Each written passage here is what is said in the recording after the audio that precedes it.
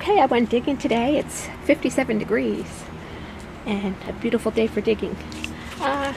One's Dazzle, one's Clorox, 5 mason jar inserts, a little glass, has some sort of sticker on it. It's going to keep marbles in it. A ground glass stopper. This is probably the best find of the day. A little Borden's bottle, whether it's cream or I don't know what, it's embossed there. It says Borden's.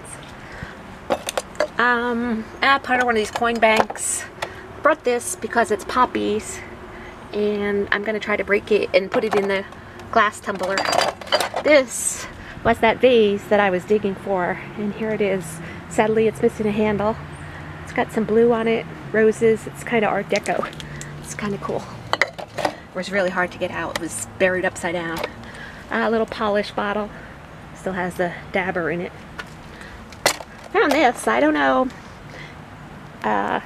if it's part of an axe or a chopper or something. It's broken, but it has such a strange shape to it. Makes me almost think like someone did this.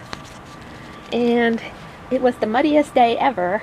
There's one leg, and there's the other leg. So I'm going to take a shower. Goodbye.